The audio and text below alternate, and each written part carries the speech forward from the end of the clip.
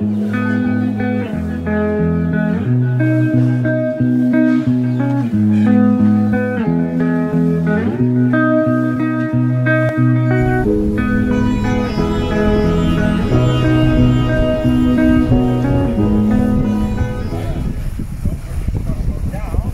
think this was a very good sailing because we wasn't racing, but we was trial and error because we have never been sailing before together. Right. And you have never been sailing this boat. No, I haven't. I've never been sailing on this body of water ever before, so it's an entirely new experience. I was happy to have such a good crew with me.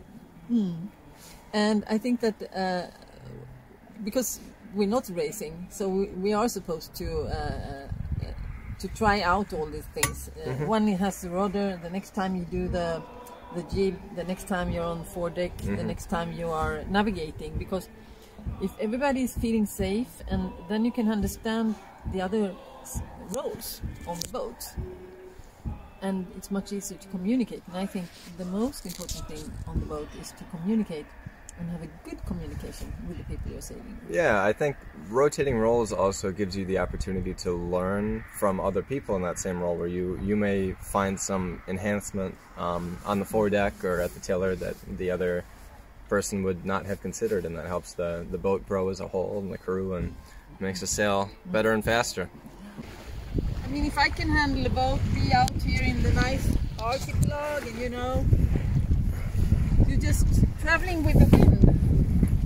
I have actually spent 3 liters of diesel gallon this summer, and the motoring maybe 10 hours, 11 hours.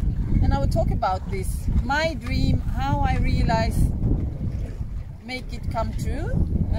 I'm in the middle of it, and how other people can do it. So I teach what I can, and you teach what you can.